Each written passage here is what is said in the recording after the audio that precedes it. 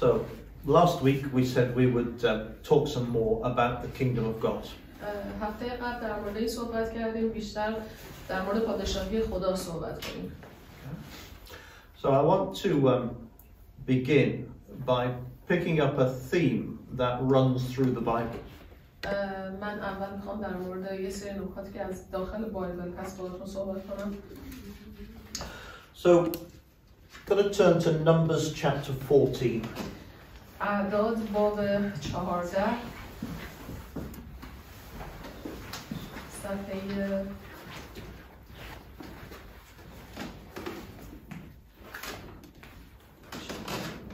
187.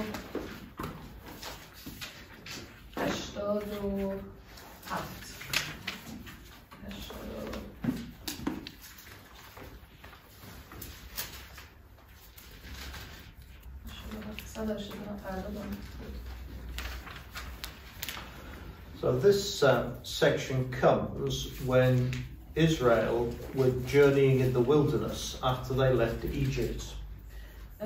این قسمت از اعداد در مورد اسرائیل صحبت میکنه که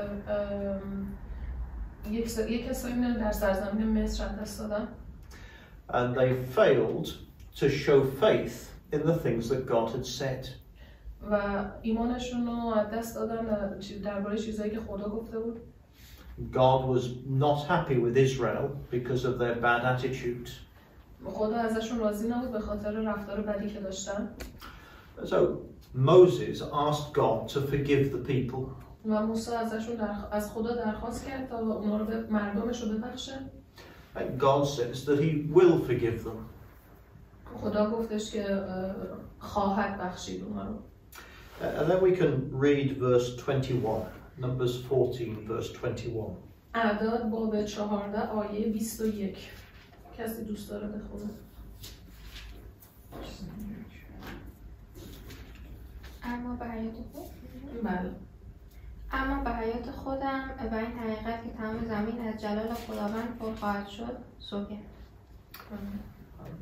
So God talks about the earth being filled with his glory.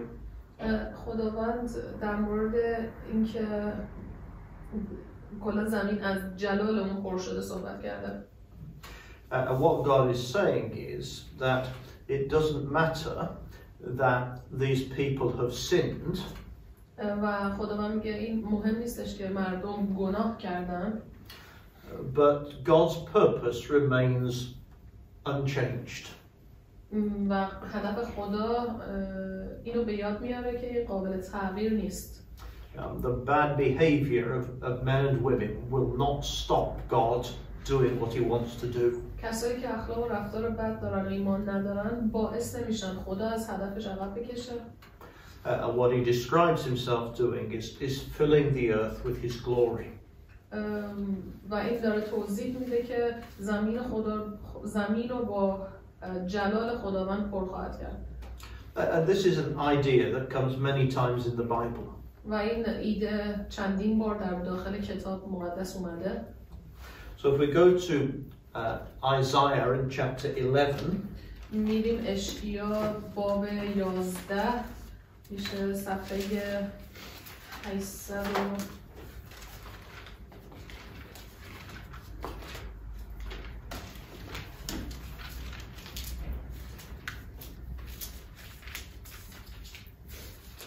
886.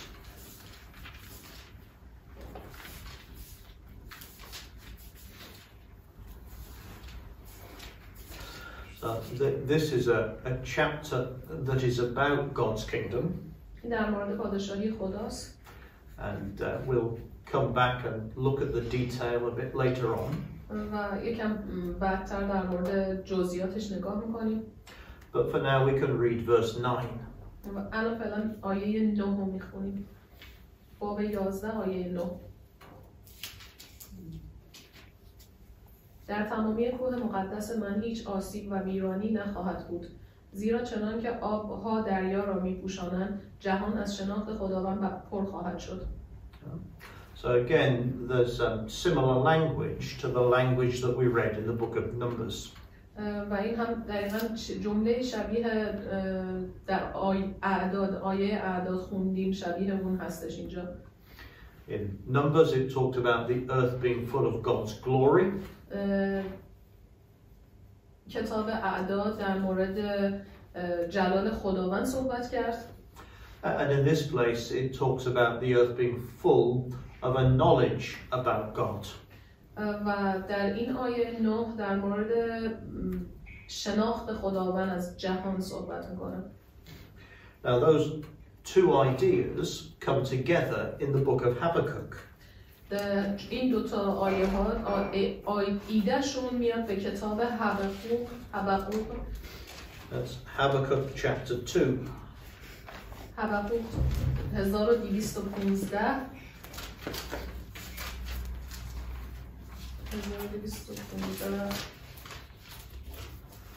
باب 2.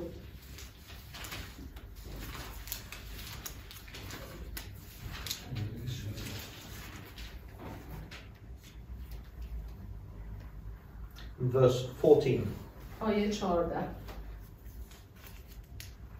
کسی می‌تونه؟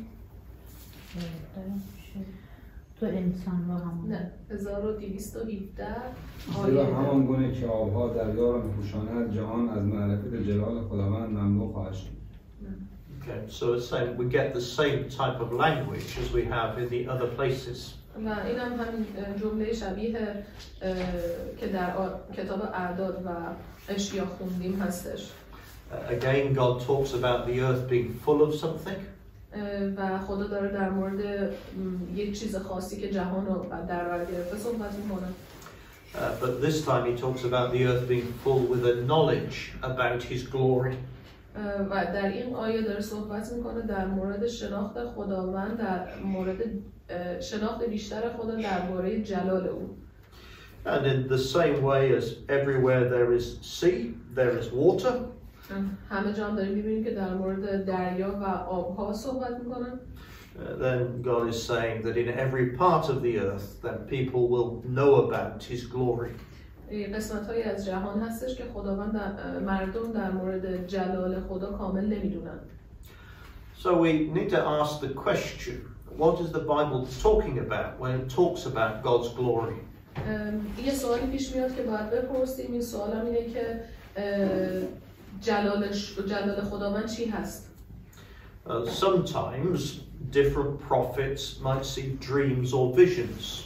در بعضی موقع‌ها یه سری پیامبران در مورد یه رویاهایی رو دیدن. And those dreams and visions might contain beautiful or bright pictures. و اون رویاها و تصویرهایی که نگاه کردن میتونه به شدت روشن و واضح باشه. Which the Bible uses to teach something about God and his glory. که این کتاب مقدس داره ازش برای درس دادن در مورد خداوند به ما یاد میده. But the main idea has to do with God's character and God's behavior. در اصل ایده اصلی اینه که در مورد رفتار خدا، در مورد شخصیت خدا رو یاد بگیریم. If we turn to the book of Exodus, میریم به کتاب خروج and chapter 33. باب 33 صفحه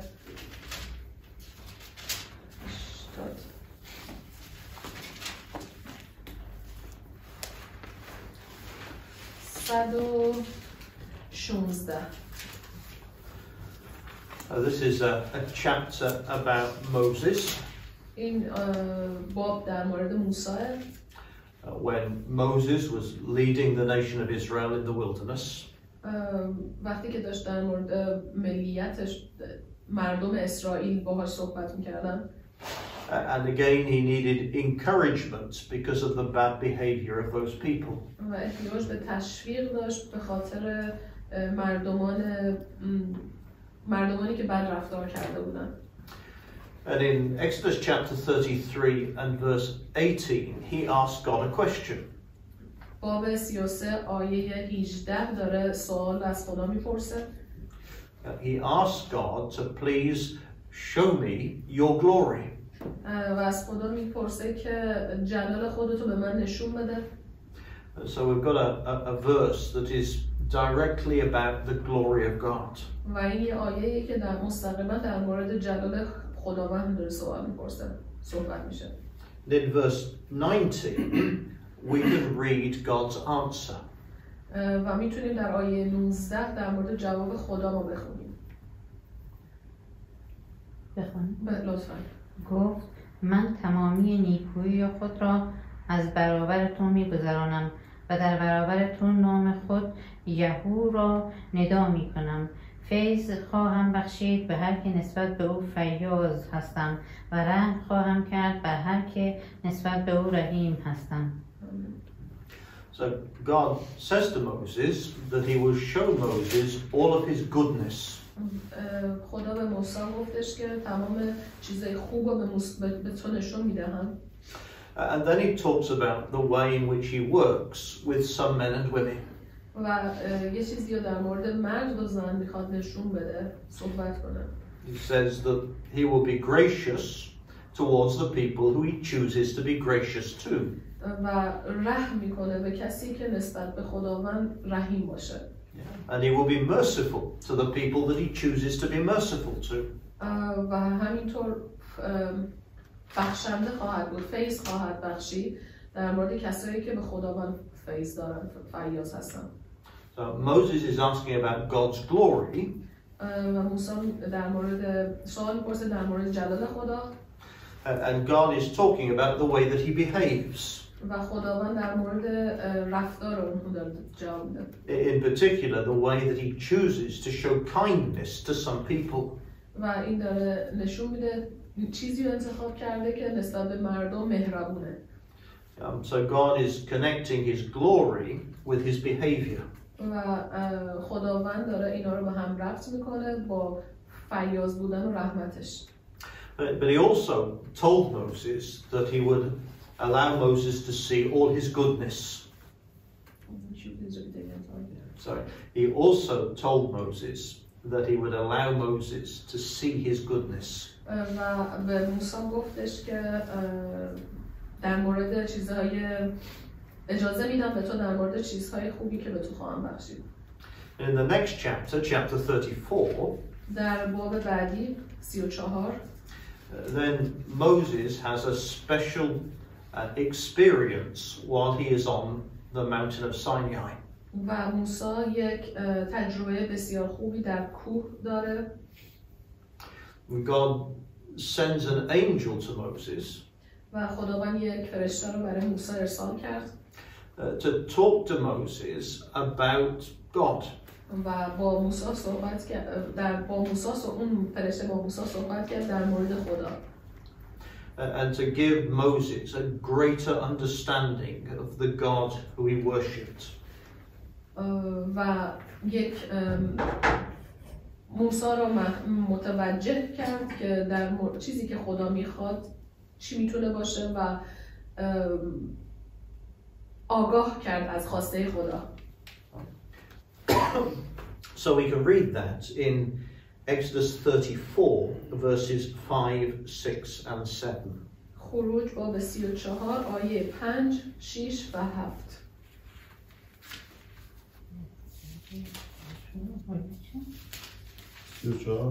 118.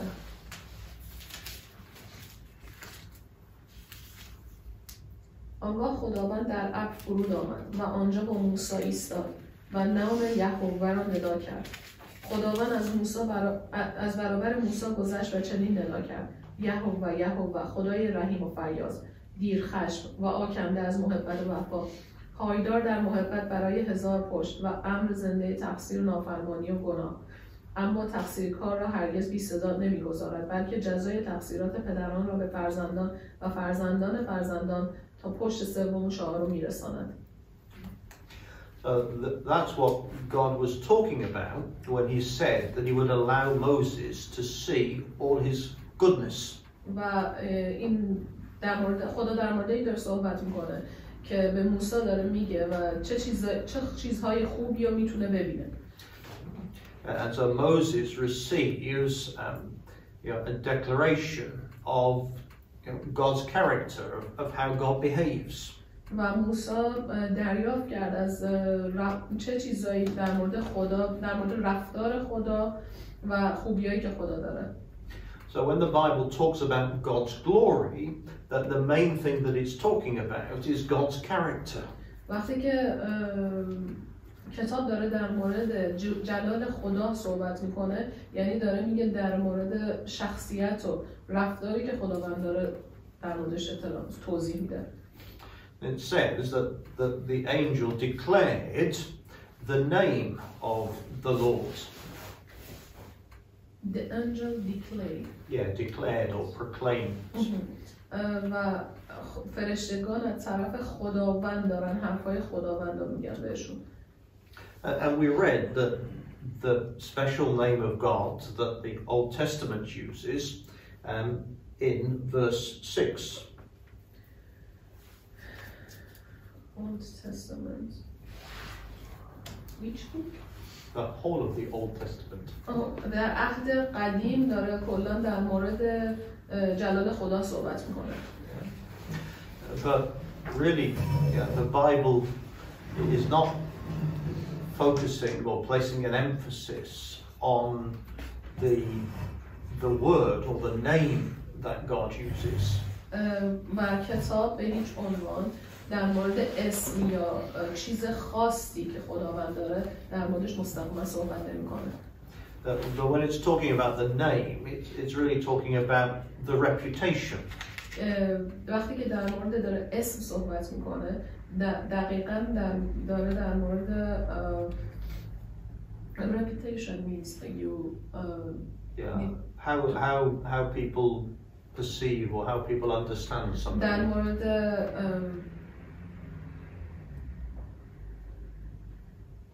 one second.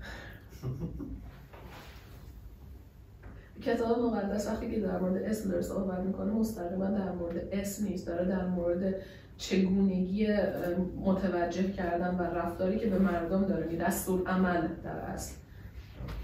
In the way that some people are famous for certain things. و بعضی از مثلا مثال برای مردمان مشهوری که خداوند به اونها اشاره کرده. So if you say the name of that person, it makes you think about the thing that they are famous for. اگه مثال در مورد اون مرد یا شخص مشهور وقتی شما فکر می‌کنی، به اسم طرف فکر نمی‌کنی، به این فکر می‌کنی اون چه کارهایی انجام داده. So God's name is really what God will be famous for. و اسم خداوند به خاطر این کارهایی که انجام داده بابت اون مشهور شده. It will be famous for the way in which he deals with men and women. که اون در اصل اون مشهوریت خدا از چیزیه که خلقیه که از مرد و زن به وجود آورد. Being willing to show mercy and grace to those who approach him in the way that he desires. که در اصل در مورد رحمت و فیض خداوند که برای ما برقرار میکنه. But also showing justice in respect of sin and bad behavior. و همچنین در مورد احترام و احترام چیزی رو به ما نشون میده که در مورد گناه کردن ما میدونیم.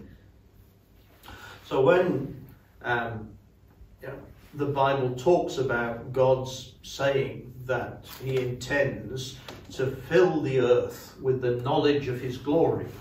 و همچنین وقتی که کتاب داره در مورد زمین رو پر از جلال خداوند میکنه صحبت میکنه.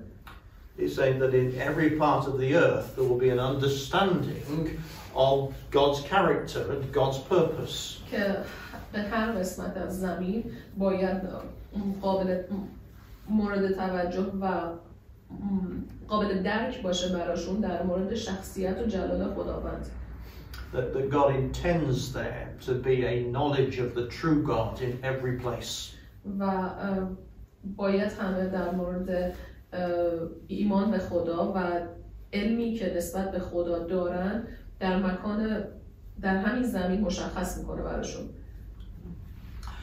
At the present time, really there are only a small number of people in a small number of different places that really have a good understanding of what the Bible says and about what God is like.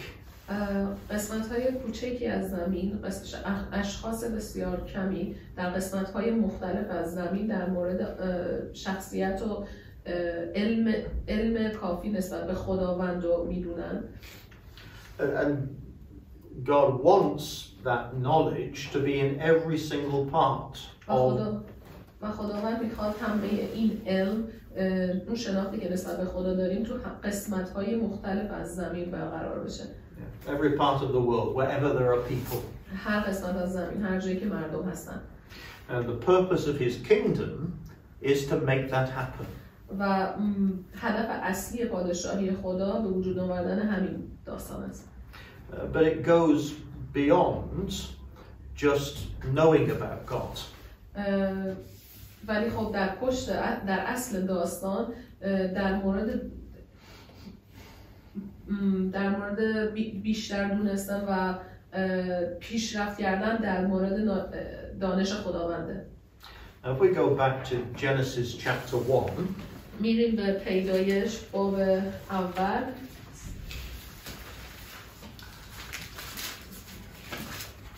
صفحه 12. The book of Genesis describes God's creation of the earth. که در کتاب پیدایش خداوند در مورد به وجود آوردن زمین صحبت میکنه. And in Genesis chapter 1 verse 26 and 27 he talks about the creation of men and women. در پیدایش باب 1 آیه 26 و 27 خداوند در مورد خلق کردن آدم و زن و مرد صحبت میکنه. Shall we read those verses? آنگاه خدا گفت انسان را به صورت خود و شبیه خودمان بسازیم و او بر ماهیان دریا و بر پرندگان آسمان و بر چهارپایان و بر همه زمین و همه خزندگانی که بر زمین میخزند فرمان برند. پس خدا انسان را به صورت خود آفرید، او را به صورت خدا آفرید، ایشان را مرد و زن آفرید. So when God created men and women, وقتی که خدا انسان مرد و زن را آفرید، then they were different to the rest of the animal creation. اونها را متفاوت کرد نسبت به حیواناتی که خلق کرد. Because they were made in the image and likeness of God. در تصورشون اون را شبیه کسایی مرد و زن را شبیه خدا آفرید. Now, in verse 26 that we read, در آیه 26 که خوندیم، then there are a group of people talking. یک گروهی از انسان‌ها صحبت می‌کنن. That say, let us make man in our image. داره میگه انسان رو به صورت خود و شبیه خودمون بسازیم. And the people who are speaking in verse 26 اون مردمانی که دارن در آیه 26 صحبت میکنن are the angels of God. فرشتگان خداوند هستن.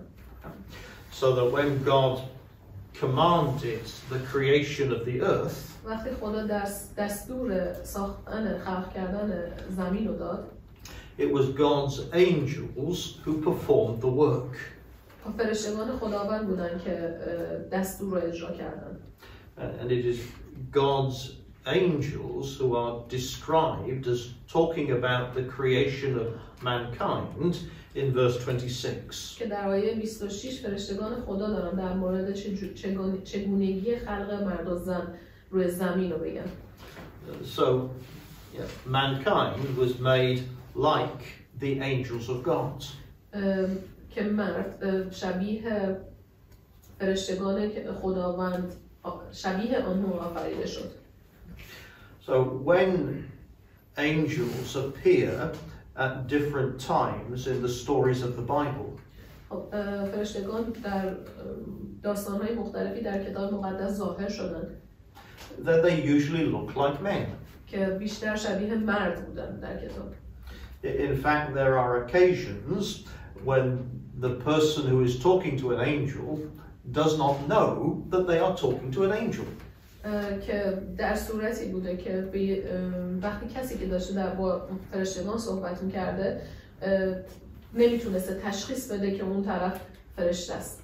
They just mistake the angel for another man. و اونا اشتباه میکردن، اونا مثل اینکه فرشته یک مرده. So part of what Genesis is saying is that man has the same form as the angels of God. این قسمتی از پیدایش که داره میگه مرد شبیه فرشتگان خدا میتونه باشه. But the meaning of the Hebrew language says more than that.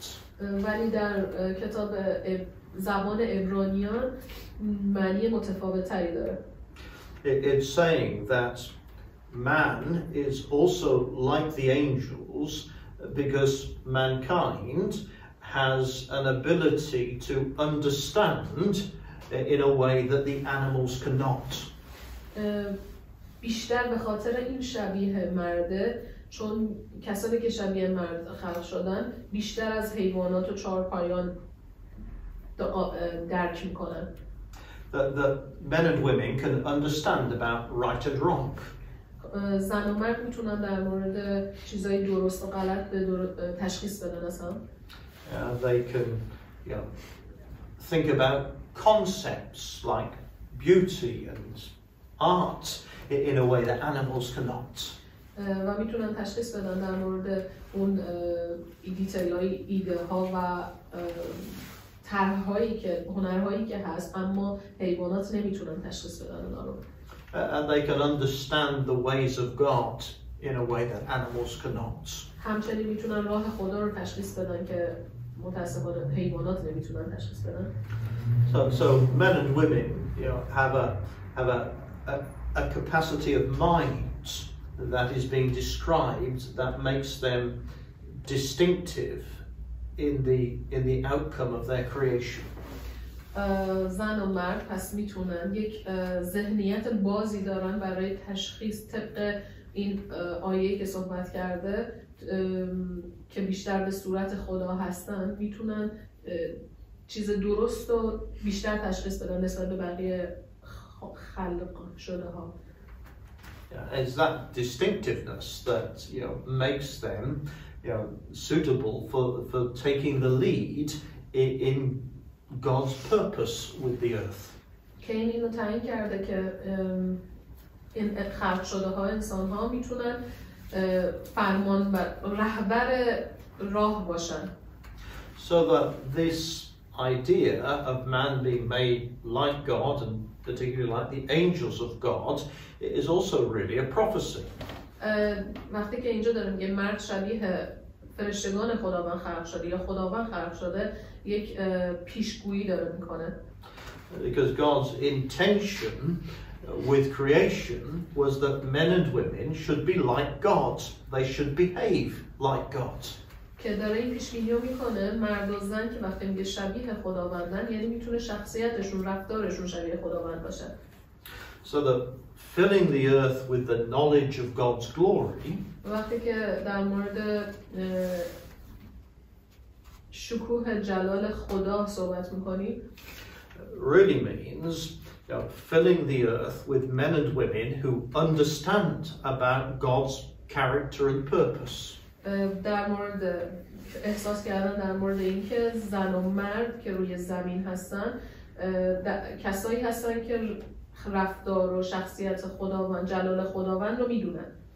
And filling the earth with men and women who behave in the same type of way as God behaves. و همینطور رفتارهایی که میکنن، اعمالی که دارن مشخصه رفتار و اعمال خداونده که بهشون شبیه اون هستن. And that doesn't happen now because we are all sinners. متاسفانه الان اینطوری نیست چون که هممون گناهکاریم. And it was the work of Jesus Christ to address the problem of sin. و عیسی مسیح که اون مسیر و راه رو برای مشخص کرده تا بتونیم بهش برسیم. We can look at a verse in the letter to the Hebrews in chapter 2. عبرانیان باب 2 صفحه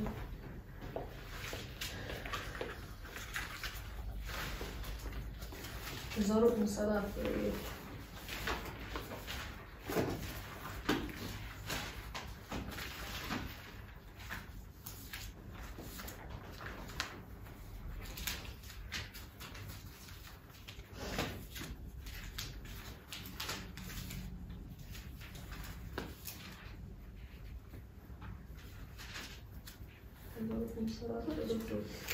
عبرانیان باب 2 Verse 10. آیه 10.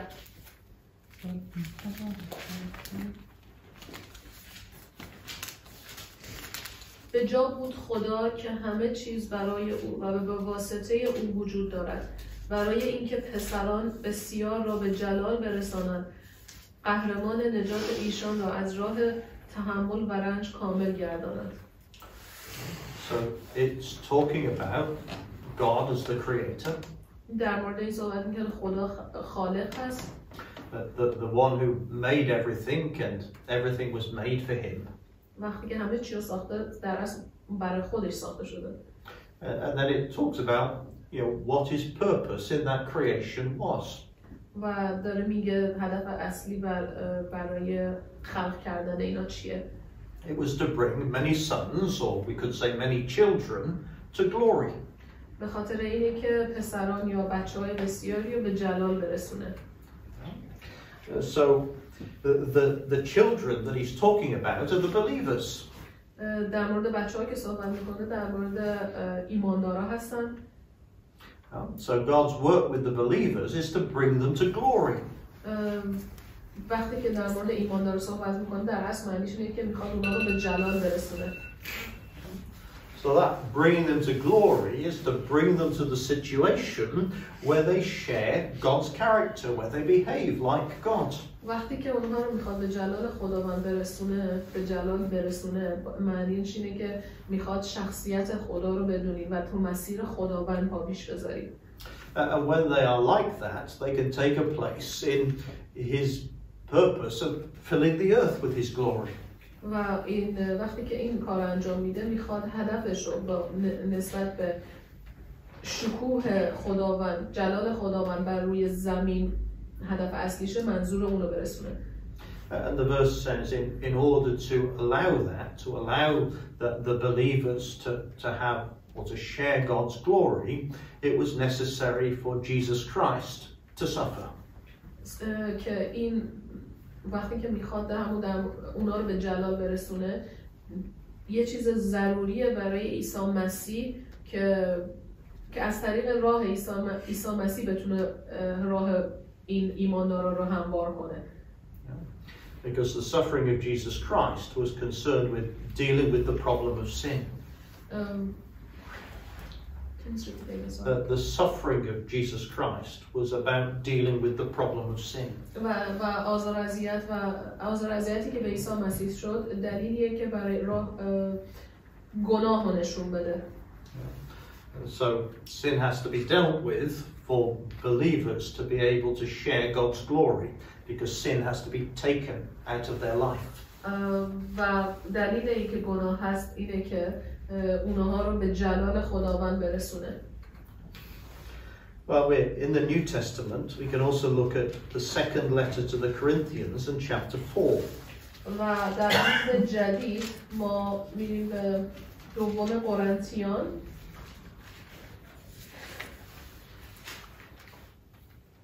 (1503).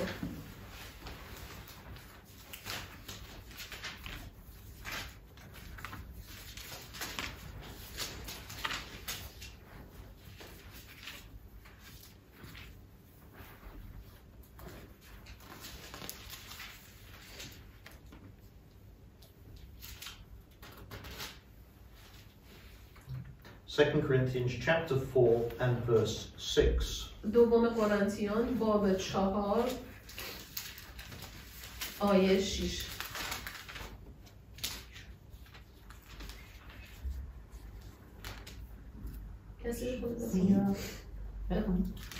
زیرا همون خداوند که گفت نور از میان تاریکی بتابد. نور خود را در دلهای ما تابان تا شناخت جلال خدا در چهره مسیح ما را منور سازد. Now that's the same type of language that we started with. این شبیه همون جملات با تو در این آیه شروع شده. We talked about God, or the prophets talked about God filling the earth with the knowledge of His glory. و در مورد اینکه پیامبران گفتن خدا زمین رو داره از جلال شکوهش پر میکنه. And Paul says that we receive light, that is, we receive understanding about that. Paul says that we receive. Paul writing, yeah. Paul writes this letter to the Corinthians. Just find the name in Farsi. Paulos. Sorry. و پولس گفت that we receive that light, that understanding about this. و پولس گفت ما نور رو از میان تاریکی پیدا کردیم. In the face of Jesus Christ. در ظاهر عیسی مسیح اینو دریافتیم. That is, God has revealed the knowledge of His glory through the work of Jesus Christ. که در اصل اینو داره میگه شناخت جلال خدا در چهره مسیح مشخص شده، منور شده. So with Jesus Christ we have a man who did not sin. و عیسی مسیح کسیه که گناه نکرد. A man who always did the things that pleased God. و همیشه کارهایی کرد که خداوند رو خوشحال کنه. So that in his own life and the example that he gives by what he did. و این زندگی عیسی مسیح مثالیه برای اینکه نشون بده چیکار کرده. He's giving us a picture of God's glory. و اون یک تصویری از خدا رو به ما نشون داده. Because Jesus Christ was acting like his father. He was copying his father in his life. و عیسی مسیح کارهایی که دقیقاً رفتار خداوند بوده همونا رو انجام داده و به ما نشون داده. So the best way that we have of understanding God and His ways is by understanding and reading about Jesus Christ. و برای بیشتر دونستن در مورد شناخت و جلال خدا در مسیری که عیسی مسیح رفته، وقتی اون رو ما درک کنیم میتونیم راه خدا رو درک کنیم. So that there we learn about God's glory. وقتی که یاد میگیریم در مورد جلال خدا. But God has also given us an example of how He wants us to behave. و همینطور خدا به ما یه مثالی داده برای اینکه بدونیم چه رفتاری رو میخواد از ما. What it means to share God's glory. یعنی اینکه داره جلال خدا، شکوه جلال خدا رو با ما شریک میشه. Now, if God's kingdom is about filling the earth with people who behave like God, اگه زمین با پادشاهی خدا در زمین با جلال شکوه خدا از مردمانش با این فهم پر بشه، then it means that there must be a big change to the government of the world. و این یک تغییر بسیار بزرگی روی مردمانی که در روی زمین زندگی میکنن است. We live in a world in which governments are involved in violence and war.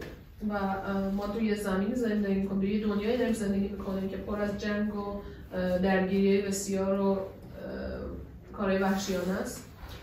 Where politicians are often not interested in everybody but just in what they can do for themselves. و سیاست‌هایی هستش که فقط به کسی اعتماد ندارن و تنها کارایی میکنن که به نفع خودشون باشه. The governments of the world in which we live do not encourage people to live like the glory of God. و دولت داره کاری میکنه، تلاش میکنه که مردم بیشتر به خدا ایمان نداشته باشن، یه کاری میکنه از راه خدا دوری کنن. So to get the world like He wants, God needs to change the government of the world.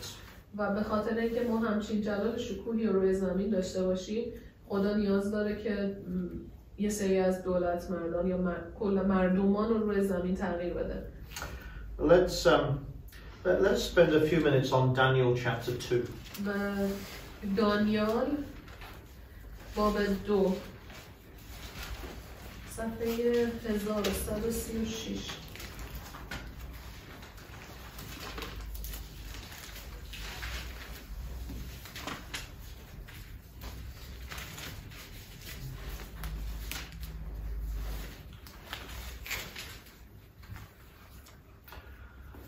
In the time of Daniel, the people of Israel had been taken into captivity for breaking God's commandments. در دانیال در مورد یه سری از مردمانی که قانون خدا رو شکوندن صحبت میشه. And Daniel had become an officer in the palace of the king of Babylon. و دانیال کسیه که یه مأموری بود در قلعه بابل زندگی می‌کرده. And the king was King Nebuchadnezzar, famous king of Babylon. با پادشاه بابل با کسی بود به اسم نبوکدنصر. And one night Nebuchadnezzar saw a dream. یه شب نبوکدنصر یه خوابی رو می‌بینه. And he thought that the dream was important. و فکر میکنه این خواب خیلی مهمه. So, let me try my best with a little drawing.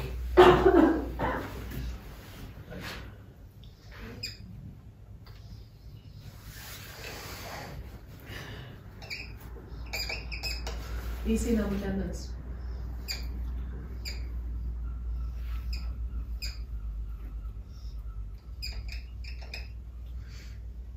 It's going downhill, I think.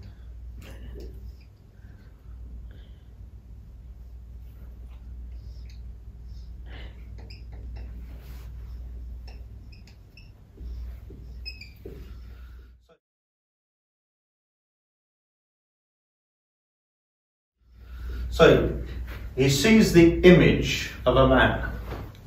این تصویری هستش که نبوکدنصر دیده از یه شخص. And the man is made of different metals. و مرد از چیزای مختلف ساخته شده. Right. So the head was made of gold.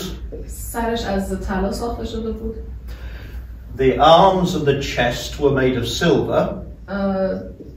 دستها و قفسه سینه از نقره ساخته شده بود. The stomach and the thighs are made of brass. شکم و رونش از برنز ساخته شده بود. The legs. برنج ببخشید. The legs are made of iron. و پاها از آهن ساخته شده بود. And then the feet are made of two different things. و پاها دو تا چیز مختلف ساخته شده بود. They still have iron. آهن. But it is mixed up with clay. و آهن بود ولی مخلوطی از clay. Like the خاکروس. Okay. And Nebuchadnezzar the king was struck by his dream. پادشاه نبوکدنصر درگیر خوابش شده بود. Because the man that he saw had his face. به خاطر اینکه اون کسی که در خواب دیده بود چهره خودش رو دیده بود. So it really grabbed his attention. و خیلی توجهش رو جلب کرده بود. While he was watching, he saw a stone. وقتی که داشت نگاه میکرد سنگی دید. The stone came out of the mountainside without any human action. یه سنگی از کوه اومد بیرون بدون اینکه هیچ انسانی بهش داخل باشه. It hit the figure of the man on its feet. و به پاهاش برخورد کرد اون آسیب دید. So that the image fell over and broke. و کل تصویر از هم پاشیده شد و شکست. And then the stone continued to grow. و سنگ بزرگتر و بزرگتر شد. And in growing, it ground all the pieces of the broken image into small powder. و وقتی که سنگ بزرگتر و بزرگتر میشد تصویر تیکه ها به کوچکترین جزء تقسیم شده بودن. And the wind blew the dust away. و باد حالت خاک از بین برد. So Nebuchadnezzar wanted somebody to explain to him what the dream meant. نبوکدنصر میخواست یه نفر خوابش رو براش تعبیر کنه. And God allowed Daniel to do that. و خدا به دانیال اجازه داد تا این کار رو براش انجام بده. And Daniel explained that the different parts of the image represented different kingdoms. دانیال بهش توضیح داد قسمت‌های مختلف که دیده از طلا و برنج و نقره و اینا قسمت‌های مختلف پادشاهی رو بهش نشون میده. So Daniel explained to Nebuchadnezzar that the head of gold with Nebuchadnezzar's face سرش که از طلا بود داشت چهره نبوکدنصر رو نشون میداد زمان نبوکدنصر رو میگفت represented Nebuchadnezzar and the kingdom of Babylon over which he ruled. داشت به همون پادشاهی نبوکدنصر رو با قانونایی که گذاشته بود نشون میداد نمایانگر اون بود. Now at that time Babylon was the most powerful kingdom in the world. و در همون زمان بابلان بزرگترین پادشاهی اون دوران بود. So this image represented the kingdom of men. و این تصویر داشت پادشاهی اصلی رو نشونه میگیره و نشون میداد. And the kingdom of men would go through a sequence of different powers being in control.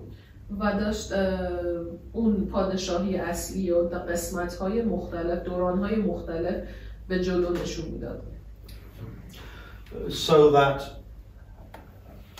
Daniel said that the kingdom of Babylon would not last forever.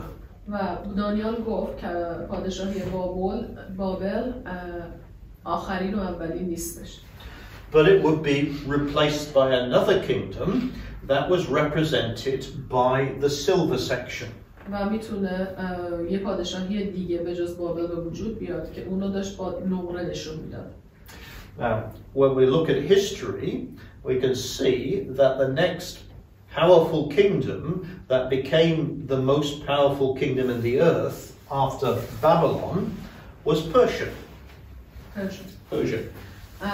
و میتونیم نقره نمایانگر پادشاهی فارس هاست، پادشاهی ایرانیان که بعد از بابل اومد و بعد از بابل بزرگترین پادشاهی اون دوران بود.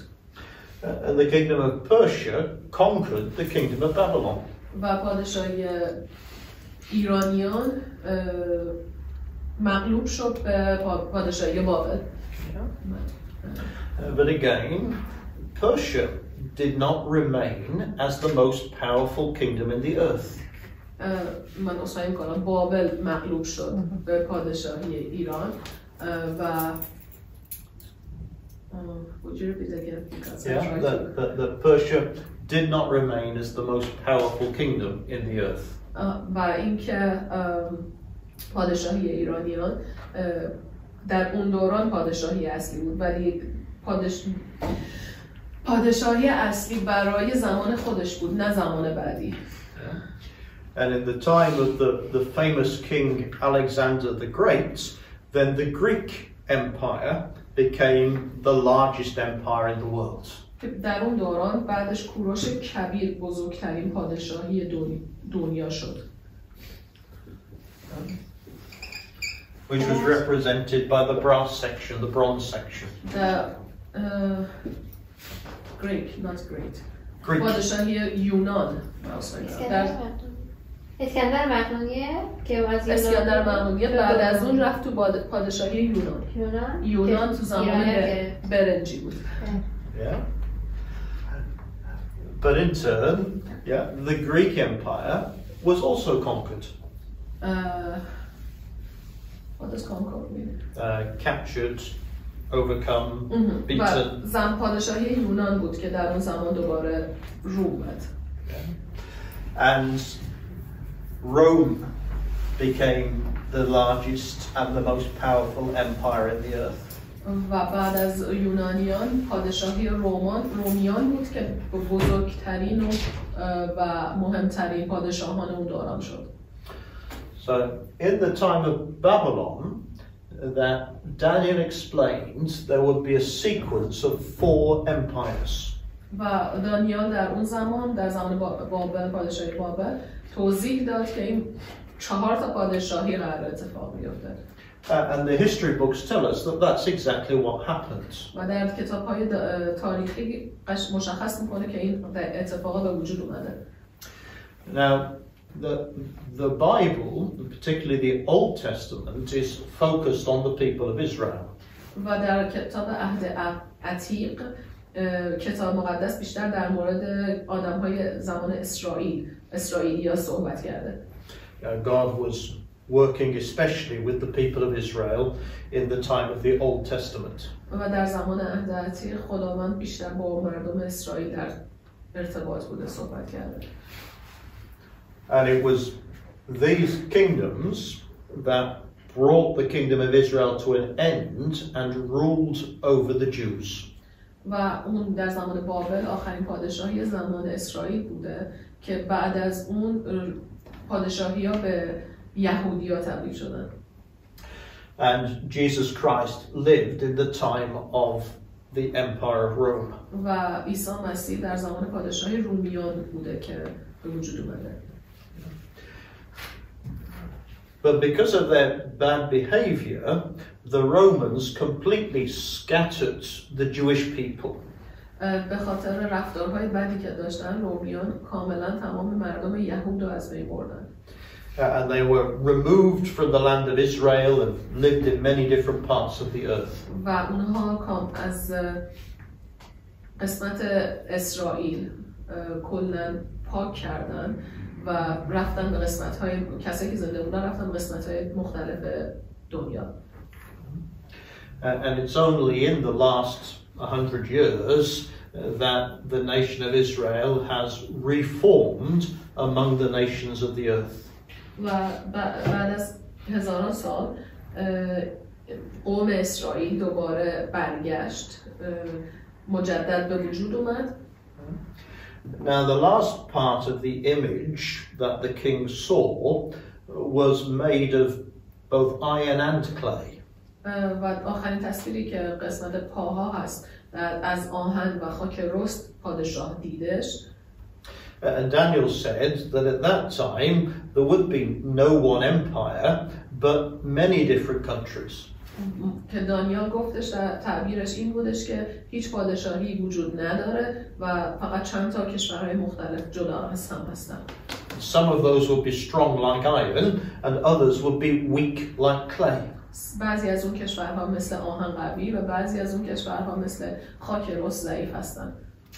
And that represents the time when Israel once again became a nation. Israel became a nation. Yeah. در اون زمان اسرائیل تبدیل شد به nation به یه ملیت. Yeah, a nation. So that when Israel became a nation again, then it was a time of many countries, some strong, some weak.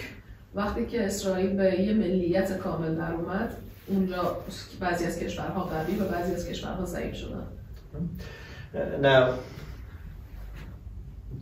at that time, the stone destroyed the whole of the image. و در اون زمان وقتی که سنگ اومد به پا زد و پا برخورد کرد و اون از بین برد، کل تصویر از بین رفت. And then the stone grew to fill the whole earth. و این سنگ نشونگر اون روح خدا، اون پادشاهی خداست. And Daniel says, well, this stone represents God's kingdom. و دانیال تعبیر کرد که این سنگ نشون دهنده پادشاهی خداست. That a time would come when God would destroy all the nations of the earth. و این در اون زمان از اونجایی که دانیال تعبیر کرده این وقتی که سنگ برخورد میکنه خدا کامل تمام ملیت ها و پادشاه ها رو از بین میبره. It will destroy all the different types of government that man has used. کامل از تمام ملیت ها و دولت هایی که انسان ساخته رو خدا از بین میبره. To establish his own kingdom in the earth. تو تأسیس کردن به وجود آوردن خود پادشاهی خدا. So Daniel chapter 2. دانیال باب 2. Verse 44 and 45. آیه 43 و 40 تا 45. 43 تا 45.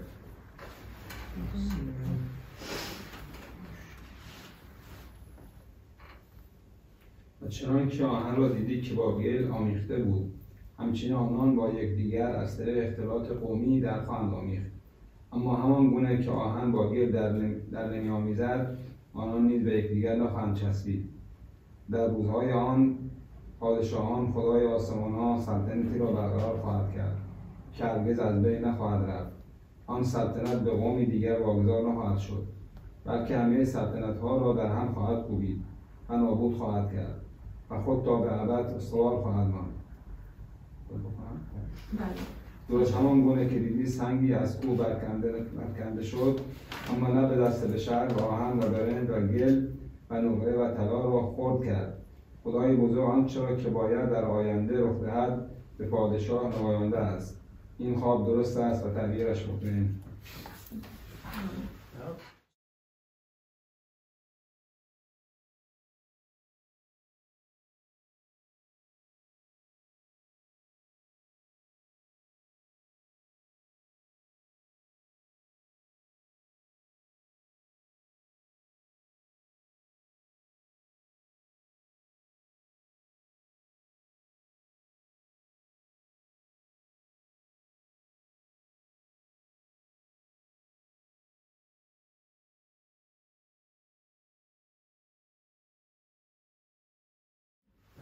So,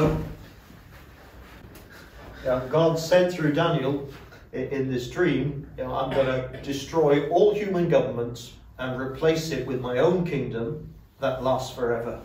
و خداوند در این رویا گفتش که من با وقتی که نشونه اینو داد که من کل آدم ها و دولت ها رو از بین میبرم، کل کشورها رو از بین میبرم تا پادشاهی خودم و پادشاهی خدا رو دوباره برقرار کنم. And there are many parts of the Bible that tell us that we would know to expect the establishment of God's kingdom when the Jews have once more become a nation. و بیشتری در قسمت‌های مختلف کتاب داره نشون میده که وقتی که ملیت اسرائیل دوباره کامل دور هم برگشتن و در کنار هم اومدن، وقتی شکل گرفت اون موقع نزدیکی به پادشاهی خدا. And this prophecy tells us, well, that time will be a time of a mixture of different types of nations. و این پیشگویی داره به ما اعلام میکنه که در اون زمان، در این زمان که وقتی که اسرائیل با هم برمیگردن پادشاهی خدا نزدیکتر میشه. And that's the circumstances of the world in which we live. و این همون عواقبیه که در عاقبتیه که در زمین به وجود اومده. And in the same way as this stone came out of the mountainside without any human action. و این سنگ هم داره نشون میده که این به خواست خدا داره میاد بیرون، یه نشونه از طرف خداست بدون اثری از کمک انسان یا هر انسان دیگه. Then the kingdom of God starts with Jesus Christ, who was provided by God's action and not the action of man. که مثل عیسی مسیح که از طریق خداوند به عیسی مسیح دستور داد تا راهو برامون نشون بده، نه طریق انسان دیگری غیر از عیسی مسیح. Because he is the Son of God. به خاطر اینکه عیسی مسیح پسر خداست. So here's one place which is worth reading yourself. این یه مکانیه، در اصل یه دلیلیه که تو میتونی برای خودت بخونی. Where God says, well, the kingdom of God is about, you know, removing human governments and replacing it with his own government. و خداوند داره اینو میگه که با از بین بردن کل مردم و همه دولت ها و کشورها و ملیت ها میخواد بعد از نابودی اونها پادشاهی خودش رو برقرار کنه. In order to fill the earth with God's glory. و این حس رو به ما میده که جلال شکوه خدا برقرار میشه. And that means that at that time, the world will be very different to the way that it is today.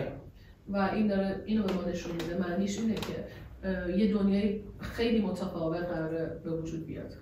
And the Bible gives us quite a bit of detail about how that will be. و کتاب مقدس داره یه سری جزئیات رو به ما نشون میده که اون چه جوری خواهد بود.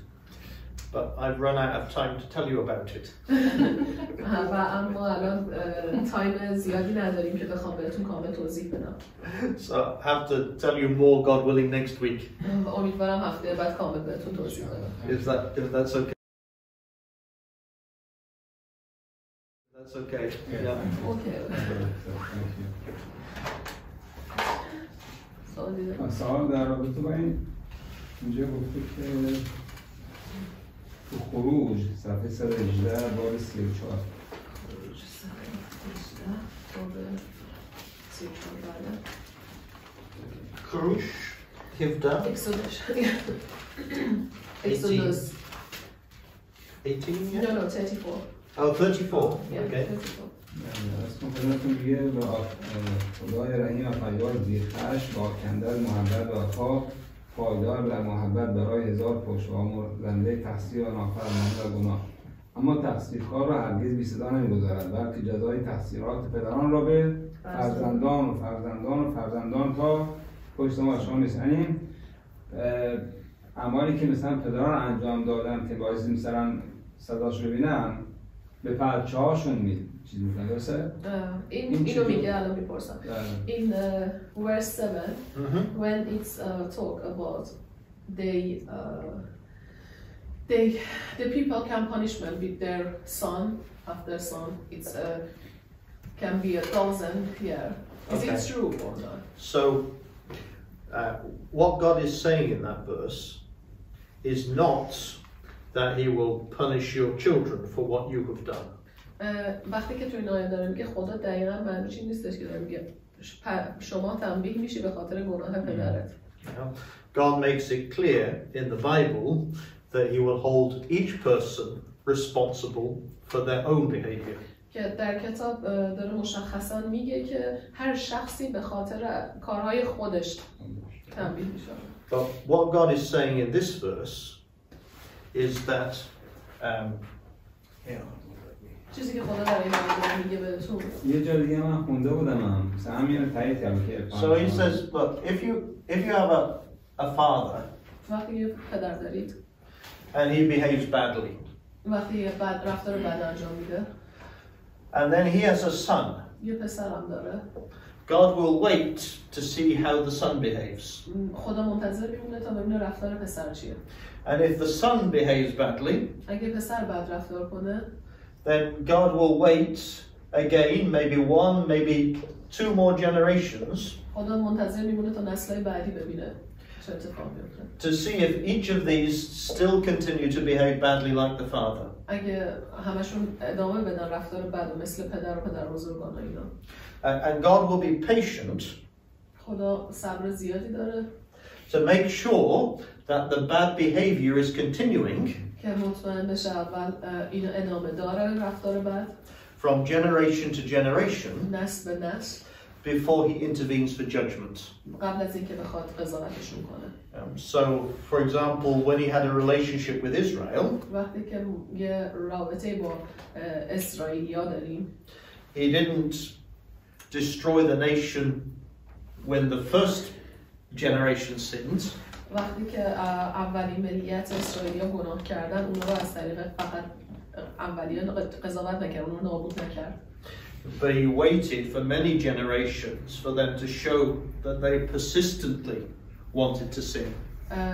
صبر کرد خدا تا نسل‌های بعدی اسرائیلی رو نگاه کرد که ببینه اونا ادامه میدن یا نمیدن.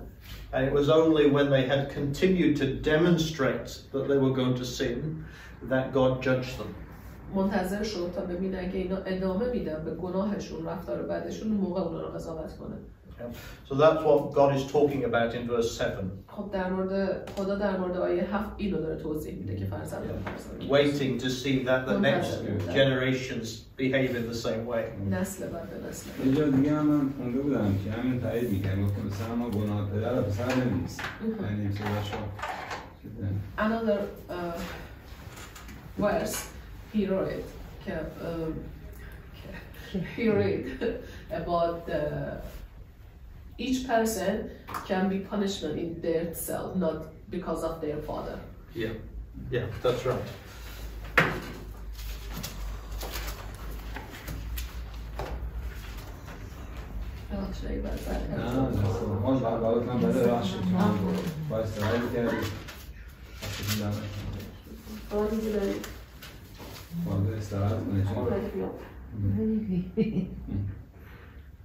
Yeah, for example, Ezekiel chapter 18, say verse 20.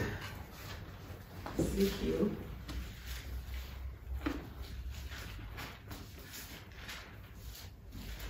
Ezekiel.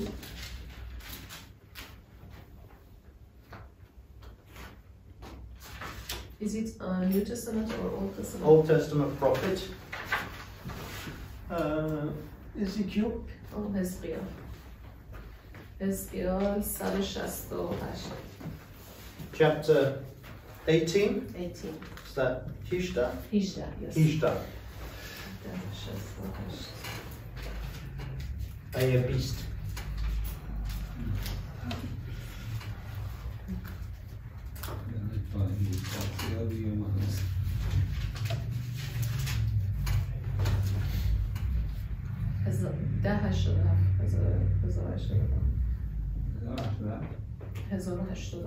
آیه 20. هر که گناه کند اوست که خواهد مرد. پسر متحمل بار تقصیر پدر نخواهد شد و نه پدر متحمل بار تقصیر پسر.